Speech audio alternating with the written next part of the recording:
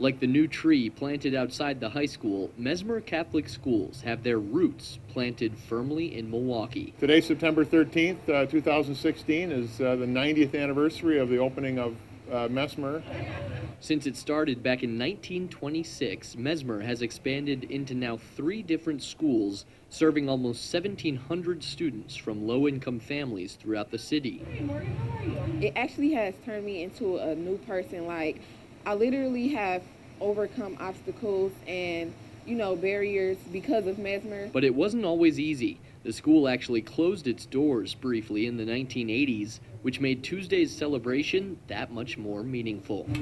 We're helping so many children, and they are doing so well in formulating the education and moving on, that I can't feel prouder than I do right now. I care about it a lot, and I know that they care about it really so much to actually save it and bring it back to help all of us to get these great opportunities. Founders Day was a chance to look back on Messmer's history while keeping an eye on the future. Messmer's importance in Milwaukee, first and foremost, is to confront what many of us in education know is a literacy crisis. And it is a crisis in Milwaukee. There's no sugarcoating it.